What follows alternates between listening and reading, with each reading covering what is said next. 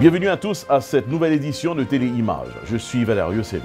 Bienvenue à ces millions d'internautes branchés sur la toile à travers le monde. Bienvenue aussi à ces amis téléspectateurs qui, du côté de la zone métropolitaine de New York, sont branchés sur les différents réseaux câblés au pas de ces émissions. Ce magazine télévisé d'aujourd'hui, tout de go en commençant, va parler de ce qui a un petit peu marqué l'actualité cette semaine. Et cette semaine, c'est déjà hier que l'actualité a été marquée du côté de la Floride par la présence de l'ancien sénateur élu Guy Philippe devant ses juges dans les tribunaux en Floride. Guy Philippe, aujourd'hui, du moins hier, a plaidé coupable cette fois-ci. Si la dernière fois, se présentant devant les tribunaux, il a plaidé non coupable, cette fois-ci, la plaidoirie a été différente. Et ce matin, nous avons eu le plaisir, la chance d'avoir en ligne téléphonique l'avocate de Guy Philippe, Madame Zelka Bozanik. Avec elle, sur les lignes de téléphone de Télé-Images, nous allons lui dire bienvenue et lui parler, lui poser quelques questions, justement concernant cette actualité qui se développe du côté de la Floride, où l'ancien sénateur Guy Philippe, hier, a donc plaidé coupable cette fois-ci. Welcome and thank you for being part of this show via phone line. Hi everybody, and thank you for having me. Thank you again. How did it go yesterday in court with your client, Mr. Guy Philippe? How was your client physically and mentally? Everything went according to the plan. We didn't have any issues. He was, obviously in good spirit and was ready to deal with the issues and pled guilty to one of the counts in the indictment. And we basically, according to the plea agreement, that calls for the dismissal of the other two counts, that's going to happen at the sentencing. So everything went as we planned. There were no issues at all. Okay, very good. And he was still a strong man, smiling. He was fine with everything. Of course, Mr. Philippe is a strong person, and he's a soldier, so he's always going to be strong. Something like this can't bring him down. Was his wife around, or was she at the courtroom? No, his wife does not live in Florida, and we didn't think it was that big of a deal for her to be there for the plea because nothing really happens at the time of the plea. It's the sentencing that we would usually ask the family to come to. Now tell us, why a guilty plea? As we know previously, your client, Mr. Guy Philippe, had pled not guilty. Why? What happened here? Why did you guys change your mind? And why a guilty plea yesterday?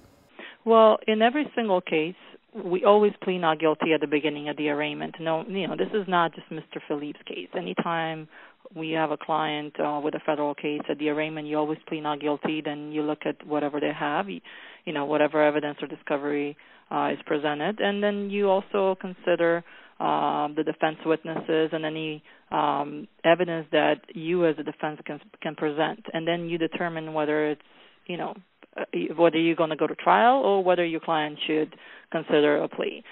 Sometimes a plea is not a good offer and it doesn't make sense, and in some cases, a plea makes sense.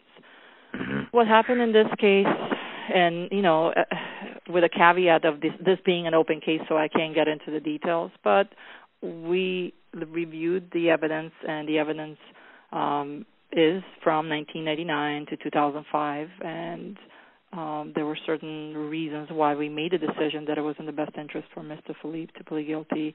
Aside from that, the government offered him a very good deal to plead to the money laundering count and dismiss the drug trafficking count.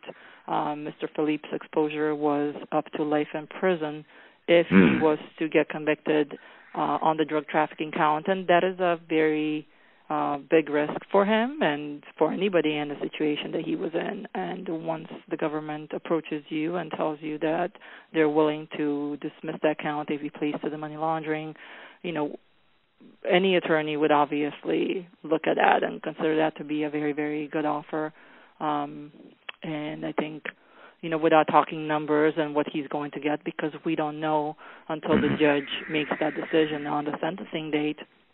But we kind of have an idea of what the sentencing guidelines will be, and the guidelines that he will be in are way lower than what he's exposed to if, he was to plead to the drug trafficking. And that's why we made that decision. Pleading to the drug trafficking would have been a no-no, and we would, not do that because there is a potential for life. With this plea that happened yesterday, the life sentence was taken off the table, and that was a big victory, and it made sense for us as the attorneys to recommend to our client to plead guilty. Understood. Your client, Mr. Guy Philippe, is now facing one count, which is the accusation of money laundering. Now, did the court come up with any evidence, any witnesses for the other counts of accusation?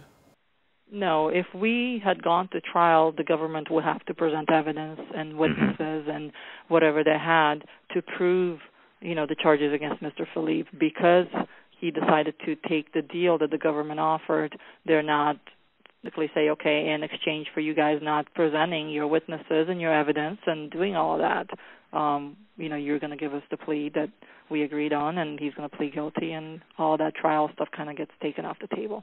Okay, very well. But you would agree with us that if you were sure, if you had the assurance that your client was not guilty, you, on the defense side, you had proceed with the trial and actually won the trial for your client. Do you agree with that? What do you respond to this? Well, this is my personal opinion on any case. I can feel very strongly about the client's good case and the fact that we have a good chance in trial. I can never guarantee to a client what's going to happen in trial. Obviously, if you go to trial, it's up to the 12 jurors in the community. In this case, it would be 12 jurors who live in Miami-Dade County to look at Mr. Philippe and decide whether he is guilty or not. And no matter how great of an attorney you have and no matter how great your case is, there's always a risk because it's up to 12 people in the community to make a decision as to what's going to happen to your life. So that is a great risk. I always felt strongly about Mr. Philippe, and I continue to feel strongly about certain things and that I can't discuss because it's an open case. I respect Mr. Philippe, and, it was a difficult decision to make, but at the end of the day, I had to put my personal feelings aside and some other things aside and think about what's in the best interest of the client. Is it taking a guaranteed deal that calls for the sentencing guidelines to be, around 9 years or so, or is it going to trial and if somebody... And eventually facing life. Yeah, so, it is what it is, and I'm sure it's difficult for people to understand, and I wish I could elaborate more, but at the same time, because it's an open case, I can't really discuss anything about the facts or the witnesses or any of that stuff right now. Okay, very well. Now, from life sentencing that he was facing, and he actually made a deal not to have that sentence, now he's facing what, 9 years or less than that? Do you know? Well, again, we are not going to know what the sentence is until July 5th. Okay. And I can't speculate, and I don't want to speculate, but the judge will make that decision. They usually follow what's called the sentencing guidelines, and we have certain numbers and ways we calculate guidelines. And at this point, I think the government and the defense are both going to recommend a certain sentence, which is in the plea agreement, and that's 108 months, which is 9 years. Okay. So it's up to the judge to either follow that recommendation or make her own decision as to what the appropriate sentence will be. She doesn't have to follow our recommendation. But we'll see what the guidelines come out to, and if we were right, and if the guidelines are in that range, then, the judge will deal with the guidelines and make the appropriate sentence, whatever she feels the appropriate sentence is, and rule. But aside from that, after Mr. Philippe is sentenced in July, then the Bureau of Prisons will calculate the sentence and give him the appropriate reductions based on gain time and good behavior. Okay, very well. Now, your client served his time. After his time, does he go back to Haiti? Will he be deported to Haiti? Mr. Philippe is not a citizen or a resident of the United States, and he doesn't have any status in the United States, so we expect that he will be brought back to Haiti. Now, another question that comes to mind, does the District Court of Miami has the right now to go after his assets? Do you think that the government will go after his properties, his house and assets?